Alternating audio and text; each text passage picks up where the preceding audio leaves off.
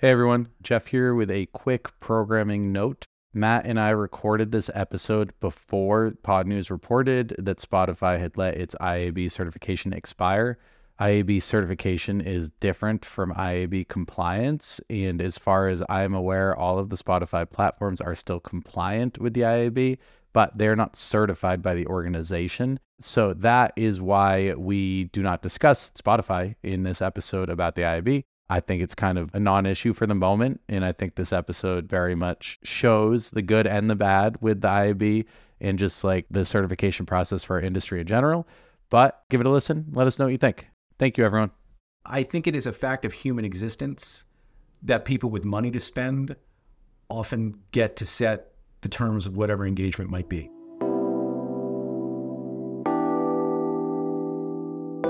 This is Podcast Perspectives, a show about the podcast industry and the people behind it. I'm your host, Jeff Umbro, founder and CEO of the Podglomerate. Today, I'm speaking with Matt Shapo, Director of Digital Audio and Video at the Interactive Advertising Bureau, or the IAB. Now, the IAB, I think for many folks in podcasting, is a confusing and, in my opinion, overlooked entity. The organization as a whole is a nonprofit founded in 1996, which aims to develop standards and conduct research for the online advertising industry. Over the last 2 decades or so, the IAB has established many of the measurement standards within the podcast industry, and as such, many of the standards in which advertising happens in the industry. So they provide answers to questions like, what is and what isn't a download? How the IAB decides to answer these frankly mundane-seeming questions is increasingly important to everyone trying to make money in podcasting. I and many others know from personal experience that a slightly new definition of a download, for example, can mean the difference in thousands or hundreds of thousands of downloads and thus advertising dollars. So today I'm talking with Matt to give us a crash course on the IAB's role in podcasting, what they do, who they serve, and why it's important to know what they're doing. So let's get to the interview. Hey, Matt, how are you? I am doing great. Thank you, Jeff. How are you? I'm doing really well. Can you introduce yourself? Sure. My name is Matt Shapo. I'm a director in what is known as the IAB Media Center. For the purposes of this interview, I do want to spend most of our time today discussing podcasting. But do you have a sense of how much of the IAB's business is happening in the audio space? Or is that an impossible thing to figure out? I would probably need to run a couple of reports to give you a precise understanding of that. What I will say is that you can just sort of follow the money, as with all things in life, right? So there is certainly greater advertising spend happening in some of the other visual-based media, television, digital video, display. This is still where the majority of money is being spent in the industry. But what I would say is that audio is a not insignificant portion of what we do. And growing, hopefully. I was just getting ready to say, what's really gratifying to me is that it is increasingly important, not only to marketers, but to those of us at IAB who are passionate about making sure that people who are marketing their products and services are getting the best bang for the buck. And the understanding now that audio is such an important part of anybody's media plan. If you want to go ahead and communicate a brand message, it's increasingly important. Generally, it's very increasingly important within IAB, and I'm excited to be a part of that process.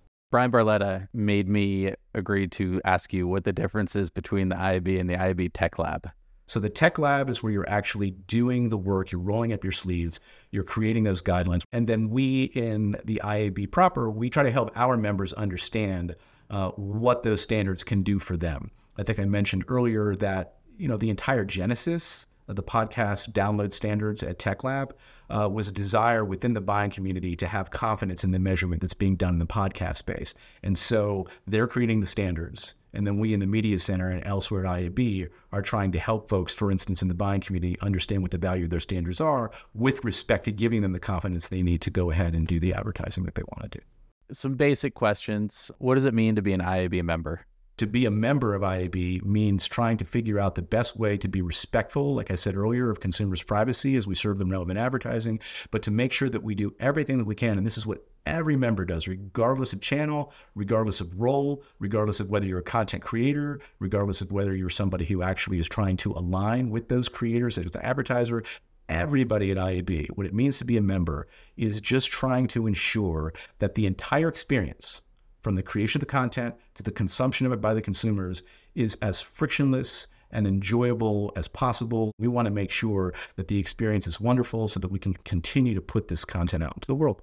And logistically, what does it mean to be a member? Like, do you pay dues? Do you have to like sign up? Is it just signing up for like a newsletter or something?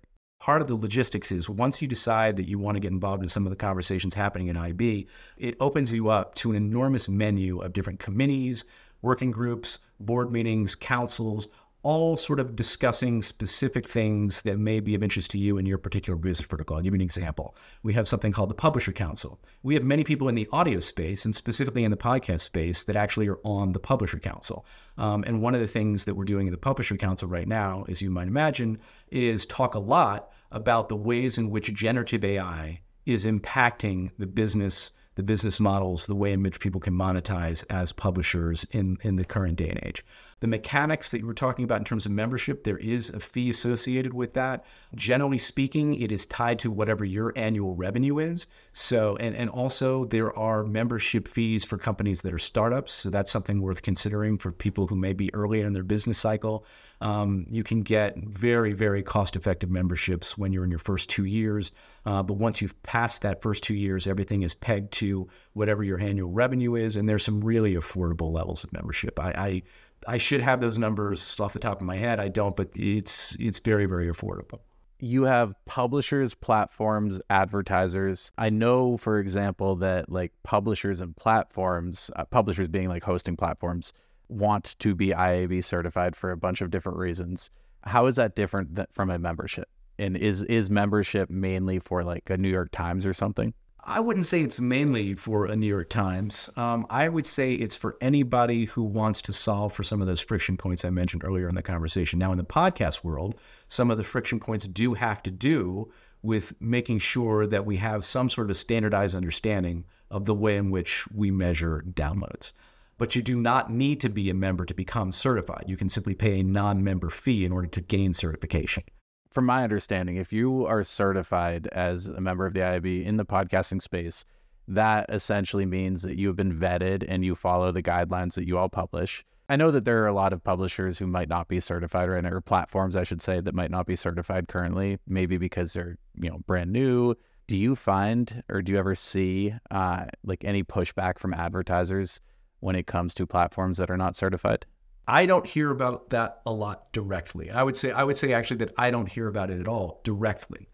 What I can say is that when I am speaking occasionally with some of the advertisers that are members of the IAB, or when I'm speaking to some of the publishers, for that matter, that publish podcast content who are working with some of these agencies, I will occasionally hear that it is meaningful to a particular agency or to a particular buyer that the company that is doing the measurement for them is IAB certified. Who do you consider IAB customers? IAB is a trade association. And so like I said earlier, our members are comprised of the creators of content, publishers, advertising technology companies that sort of facilitate the monetization process by being that conduit between the buyers and the ad community and the folks creating the content.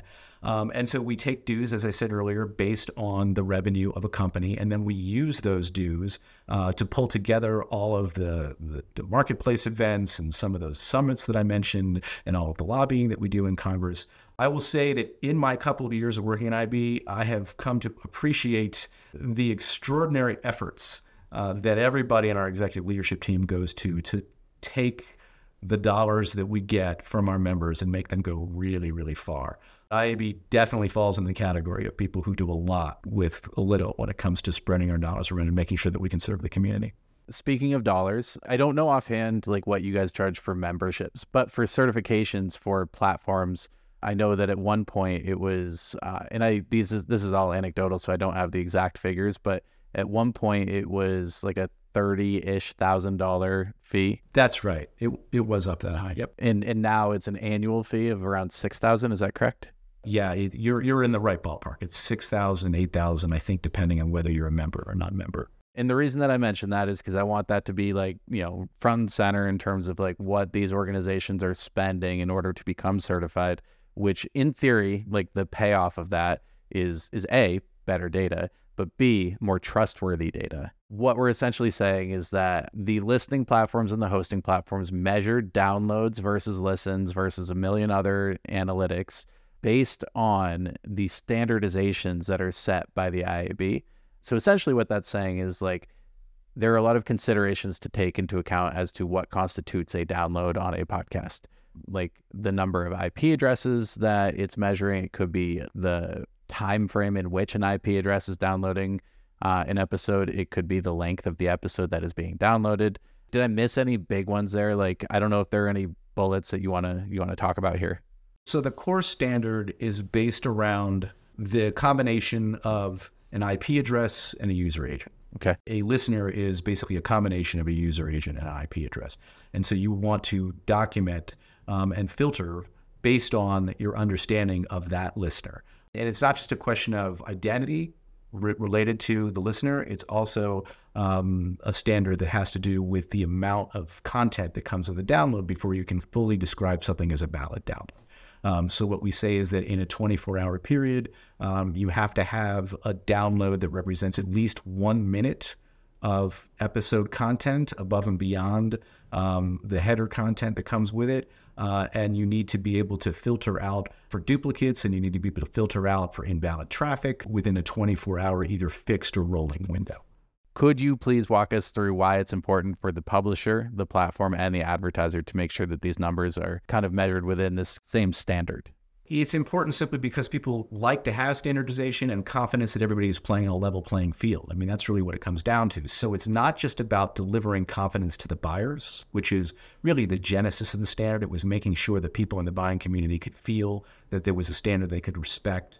But it's also making sure that the people who are doing the measurement, those hosting companies that you mentioned earlier, feel as if there's enough standardization so that they're not necessarily worried that somebody else is playing it a little bit looser with their measurement, and that you don't necessarily wind up having an agency or a brand coming and saying to hosting company X, hey, you know, you're telling me it's this number of downloads, but hosting company Y is telling me it's this many downloads, and it seems like it's much more. Why wouldn't I go with hosting company Y? So one of the important things that we want to do is put a standard together that allows hosting company to sort of bring their special sauce. They all have their own special ingredients that they bring to not only the measurement, but the monetization tools that they allow the folks that they work with to use.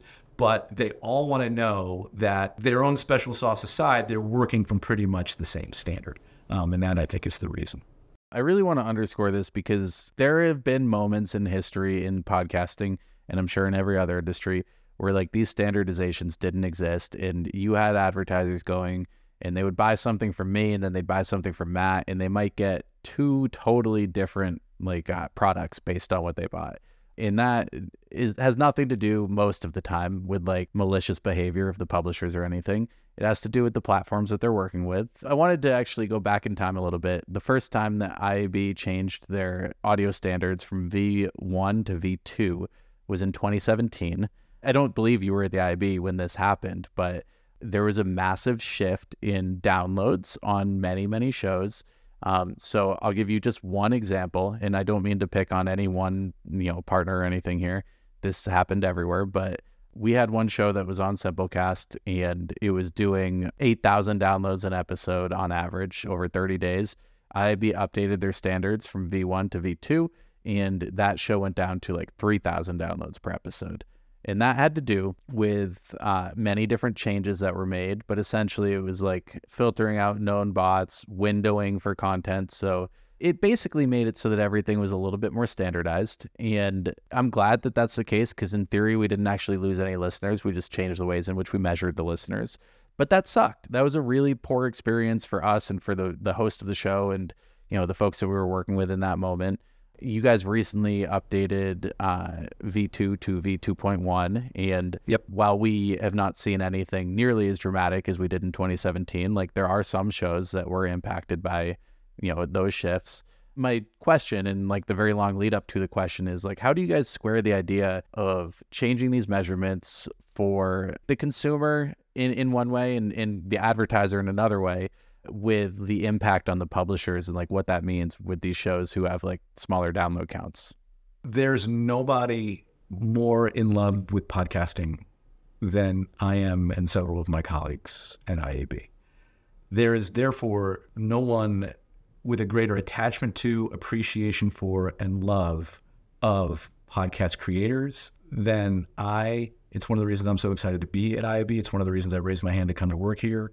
Whether it's IAB proper, whether it's IAB Tech Lab, what we care about, maybe first and foremost, is the publishers. What we care about is the impact that any kind of a standard that we would have anything to do with might have on the ability of those publishers to connect with advertisers and to monetize their shows. And so when I first got to IAB, one of the first things that I wanted to do was learn as much as I could about Tech Lab and learn as much as I could about the download standard. Like you said, that you sat there and you read the whole standard. I must have read it 2 or 3 times, my first couple of weeks there. And the reason is because I wanted to know everything I could know about the possibility of supporting publishers. So we get it.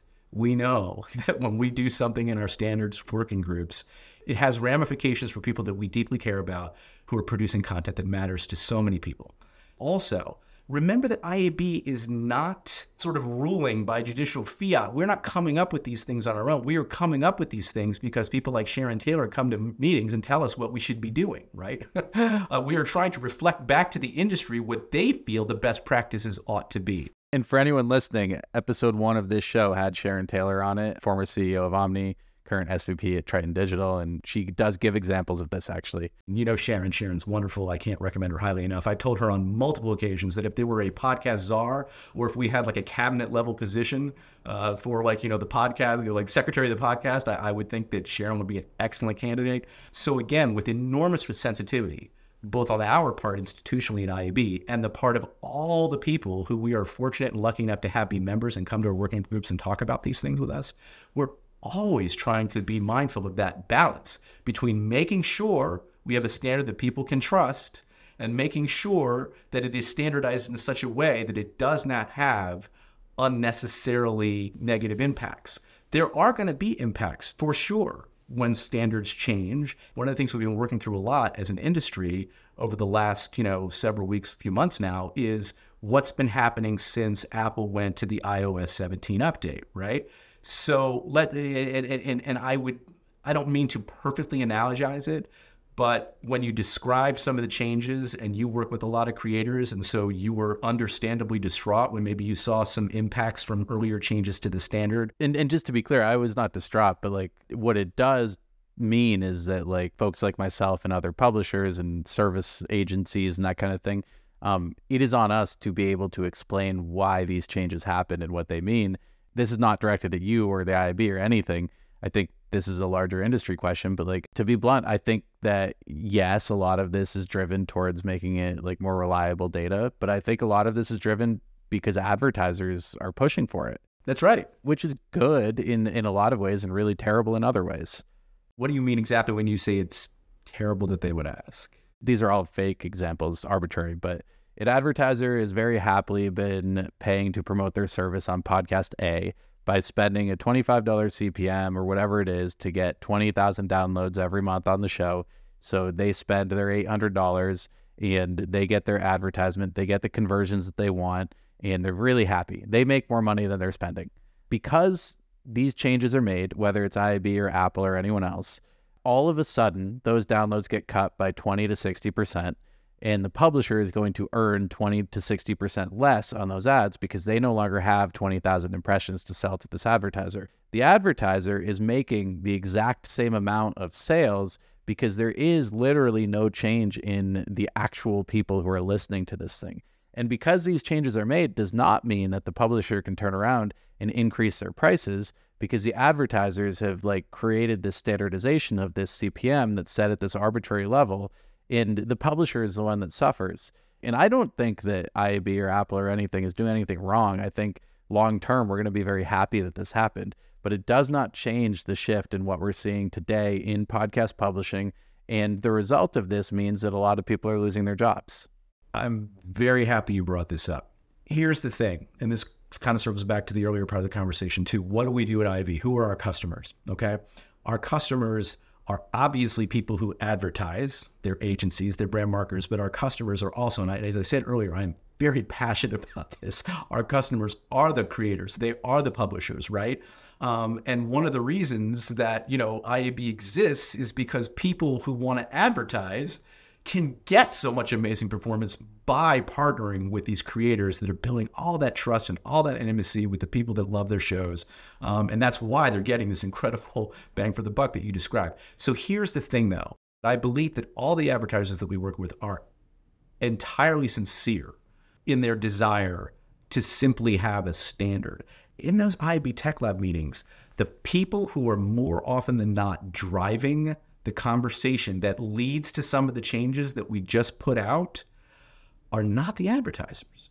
And maybe the people, on the sell side who are driving that conversation are doing so because, to your point, they're feeling heat from advertisers that I may not know about. It's possible they're having conversations I'm not privy to, but I don't have the sense, I've been here a couple of years now, I do not have the sense that advertisers are the ones that are pounding the table and saying, we don't love the download standard, it needs to be better. I have the sense that it is more from the sell side wanting to make sure that they can simply go on a proactive basis and say to the advertisers, we have a standard you can trust. And so I'll just say one last thing on that topic. My feeling, and you might have a different feeling, but my own feeling, I have the sense that on net, people, especially on the sell side, are kind of happy with the Apple update, despite the fact that it has led to a drop in download counts because of the confidence factor. And you're right, it unfortunately does lead to less monetization in the short term, but I hope that in the long term, it ultimately leads to much more monetization across the industry going forward because buyers just have that much more confidence in the standard. I could be wrong, but that's my interpretation of the conversations I've been having. I think that both of those things are true at the same time. I do genuinely believe that long-term, this is the right move and it will make everything stronger in the future. And I do think that the advertisers, whether or not they were the ones that drove this decision, are going to very much benefit from this short and long-term. And I think that's fine. I don't mean to say that there's a tenuous relationship here. These two industries need to exist cohesively, publishers and advertisers. It's been a funny couple of years in the advertising industry in the podcast space. In the timing of that particular Apple situation was funny. And I guess one of my questions for you, because I know Apple is its own independent company, did the IAB have any part in that decision for iOS 17's update to stop the auto downloads? So I want to be somewhat careful in the way that I answer this, because again, I am a person who works at IAB. I am not the IAB, right? I don't want to represent myself as speaking definitely on behalf of the company. I believe that IAB works very hard to represent the interests of everybody. And so as part of that process, we absolutely reached out through both the Media Center and Tech Lab to folks at Apple who we could try and talk to help sort through some of the confusion that existed even before they made their update. But I will just say in all transparency that it was other people. And again, this is why I have to be somewhat careful, because there's people at IAB who may not be super thrilled with the fact that I'm about to point to people outside of IAB, but there really were people outside of it. Sharon Taylor was one of them. And this is public. Anybody can look this up. Brian Barletta published a letter on Sounds Profitable, and there's a list of all of the partners that had a part in this. So this is public. And also another guest of the show, Brian Barletta, you can go and listen to that episode if you'd like. I think IAB looks, whether it's in podcasting, connected television, display, whatever it is, I think what IAB does is we look to people that are taking leadership positions on important issues and try and bring them into a conversation in a roundtable fashion with one another. So I can't describe the number of times Brian has helped drive conversations forward, either in some of those podcast technical working group meetings that I was talking about, or in audio committee meetings when we're talking about things of consequence. I don't know if others would agree, but I think of the IAB as sort of like a year-round podcast movement, a year-round podcast upfront, right? Where, everybody gets together once or twice a year at these events and we all talk about the big topics of the day. At IAB, we do it more often. But my point is, on things like iOS 17, I'm not going to pretend that IAB is the only entity, or in some cases even the best entity, to make specific progress on specific things. And so when it comes to iOS 17, yeah, Brian, Pete, Bersinger at Podscribe, Sharon, right? at OmniTriton. I mean, these are people whose wisdom we're simply trying to reflect back into the industry. And just to return to what I was saying a few minutes ago, what I have tried to do in my conversations since a lot of the change that was driven by the commentary from people like Sharon and Brian and Pete, what I have tried to do is kind of synthesize and distill what the impact of those changes were and why, despite your rightful commentary about some impacts to monetization that we wouldn't prefer, why long-term, I think it's ultimately to the net benefit. Because again, you have a standard that people can trust. No, I agree with you. And I promise I'm not trying to beat up on the IAB or anything. I think you guys are doing amazing work that is hugely beneficial and necessary for the industry to thrive. Just know this. I didn't think that you were looking to be overly critical at IAB, but we're not afraid of criticism, and we're really not. So you guys get some of it, so I get it. There are a couple of growth platforms that have recently popped up that many publishers across the industry are using to drive high traffic and, in my opinion, not necessarily high quality downloads to podcasts. And they're doing this in a way by extorting a loophole in like these standards that the IAB has created. In order to get an IAB certified download of your podcast to your RSS hosting platform, you need somebody to listen to 60 seconds of a show. So there are a lot of platforms that are out there that are coming up with incentivized ways to get people to listen to 60 seconds of a show. Their argument is that, if people like the show, they're going to keep listening or go download it on another platform. But at the end of the day, they are selling 60 seconds of listening to a podcast in order to generate a download, which will trigger an advertising impression. Is this something that the IAB is looking at and trying to find a way around in the future? I'm going to be very, very clear in saying that I do not speak for IAB as a whole on this topic. Okay, I don't. What I will say is that it is a conversation that has come up more than once that I've had with people who I care deeply about in this industry, whose business can be impacted by what you described. Just to clarify, I do want to ask you, are you talking about the publishers who are using this service, or are you talking about the advertisers who are buying against that? I think, interestingly, I might be talking about publishers who are not using it. Okay, great. I love that. I'm one of them. And oh, by the way, again, speaking as Matt Shapo, who works at IAB, not IAB, I am not casting aspersions on any company, any technology company that is assisting people in growing their shows. I agree with you and can genuinely tell you a very, very clear explanation of the value of what these companies are bringing to podcasting. I can just as easily give you an explanation of the harm that it's doing. Yes. But to answer your question specifically, you wanted to know whether or not this is the kind of thing that could potentially be addressed in Tech Lab with respect to standards writing. To me, this is the exact kind of thing that you guys should be paying attention to. Again, speaking for me, I agree. Trying to figure out the most trustworthy way to measure downloads is why IAB even got involved in the business of standard writings in this channel to begin with. One of my questions, though, just to make that a little bit more concrete, how would you do that with this particular platform? Because they're following the rules, which is how do you change the rules to address that without penalizing everything else? I want to repeat that I am not here to judge or prejudge. I am not an expert in exactly how those downloads are being acquired. I do not take any position on whether or not the majority or minority of those downloads are or are not things that we might question. I'm just not here to do that. What I am here to do is to say that I know there are people out there who wonder about it. And so what we do is come together in groups like the Podcast Technical Working Group to reflect the industry's opinion about what we might do to address it, assuming people want to do so. So you asked a question, a very specific question, a pointed question, what can you do?